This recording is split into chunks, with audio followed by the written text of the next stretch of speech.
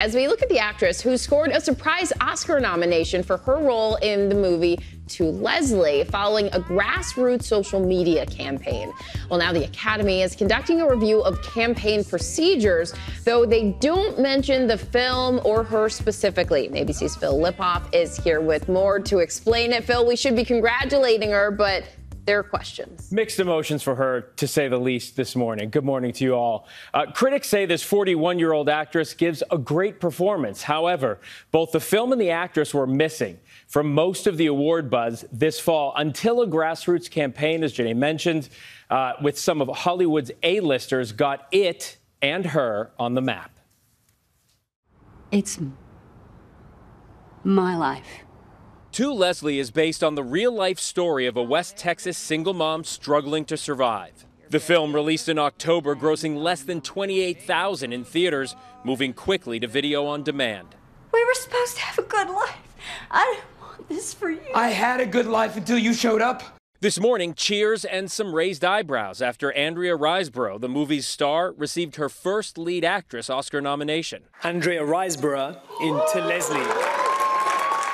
Shut out of nominations, two highly acclaimed performers, Viola Davis in The Woman King and Danielle Deadwyler in Till. Some saying a grassroots campaign started by Riseborough's team with a long line of Hollywood A-listers could have tipped the scale in her favor.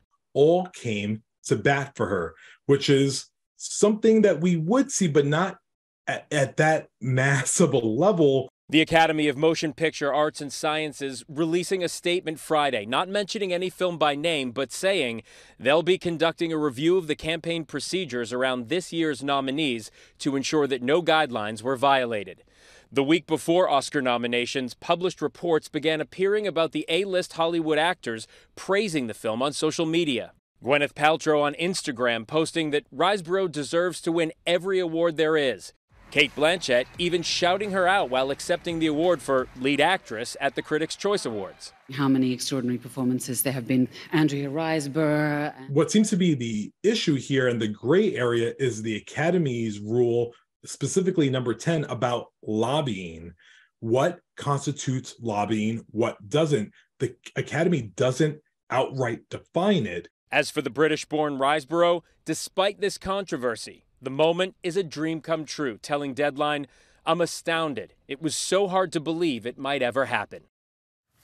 So, of course, we did reach out to Andrea Riseborough, but we've had no reply just yet. The Oscars has a meeting of their Board of Governors on Tuesday that was previously scheduled, but Clayton Davis of Variety tells us that this controversy will be on the agenda. If they find rules were broken, her nomination could be rescinded. And, guys, that's only happened 9 times in the history of the Oscars. Wow. All right. Well, we'll be watching. Phil, thank you.